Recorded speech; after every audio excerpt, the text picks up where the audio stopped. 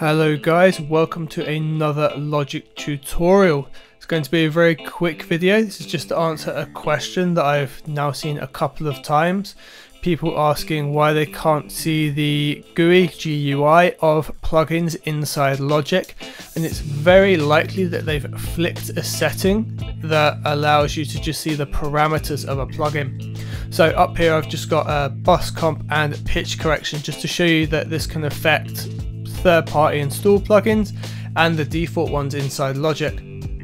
So if you use this little oval tab up here in the top right, you can extend the little host that hosts the plugin inside it.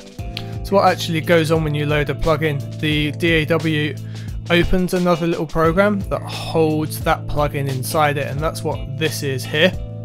And we'll notice we've got a view 100% here, which is really useful because it means we can zoom in on all types of plugins.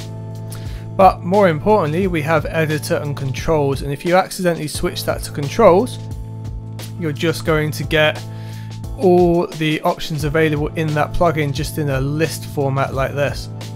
Now if someone's accidentally done that, like dragged over it and not realized, then the plugin's going to appear like this and they're not going to necessarily know how to get it back, and that seems to have happened with a couple of my viewers. And you can even do it on third parties and you just end up with this, which isn't much use. It's much better to have your GUI. So you have to click this little oval tab up here, click on control and bring the editor back that way.